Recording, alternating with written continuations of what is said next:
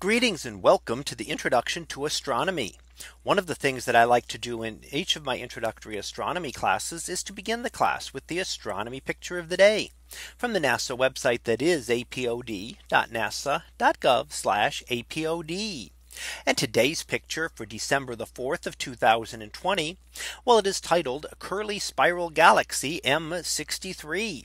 So what do we see here? Well, this is a spiral galaxy about 30 million light years away from us.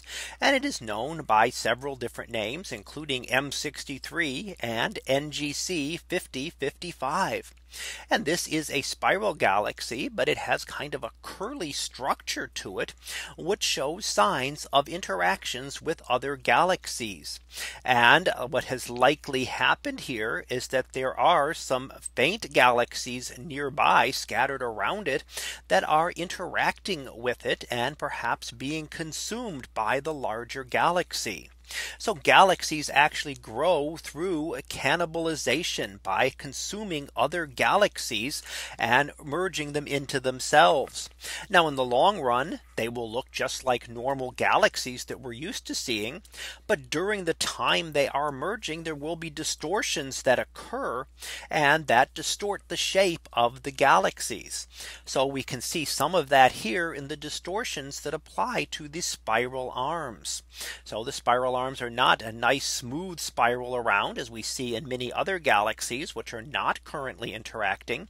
And instead they are very distorted and twisted and turned around. And again, this is how we believe galaxies have grown over the course of time. That long ago, after the Big Bang, galaxies were very small galaxies and much more irregular shaped. And over time, they have combined together to form the larger galaxies that we see today.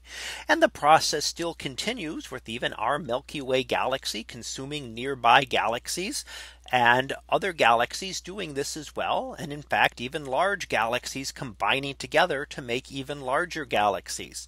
So the galaxies have grown in size over time as they continually consume the nearby galaxies and merge together.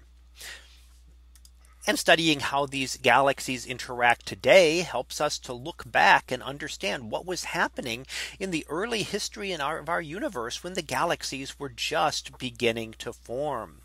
So as we look around the image today, you can certainly see the one large galaxy there, but you can also see a number of other galaxies. If you look around, you will see plenty of other galaxies scattered among this image, not necessarily part of this system, but at great distances. But you can see various other galaxies that are scattered there of various different types. Any kind of irregular blob that is not just a point of light in this image is actually another galaxy.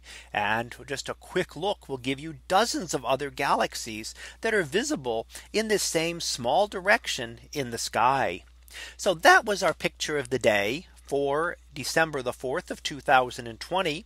It was titled Curly Spiral Galaxy M63. We'll be back again tomorrow for the next picture. So until then, have a great day, everyone, and I will see you in class.